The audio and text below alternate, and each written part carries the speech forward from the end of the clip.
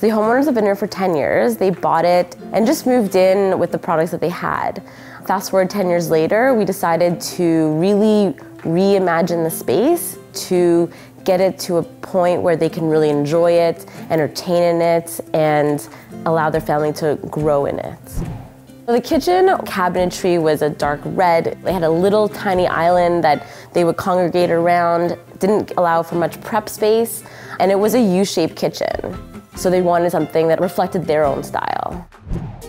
The island that we designed for them is able to accommodate for breakfast and dinner.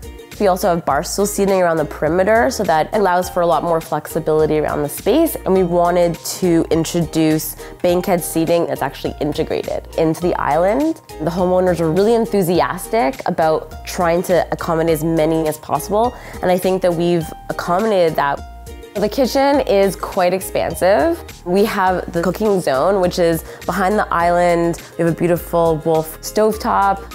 We decided not to go with your typical subway tile. We want something a little more decorative, a little bit more contemporary.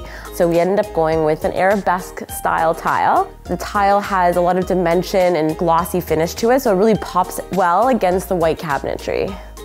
Then we have our central area for hot water, cold water, and additional sink for prep. This area is to house all of their glassware, their stemware, their teas or coffees, and have their morning espresso.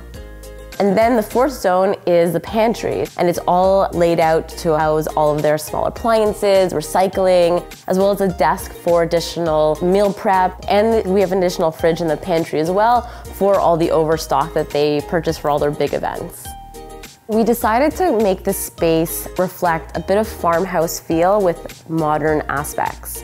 So we added a white maple 3-inch tongue and groove to the ceiling, just to warm up the space, add a nice accent, and tie in the family room to the kitchen.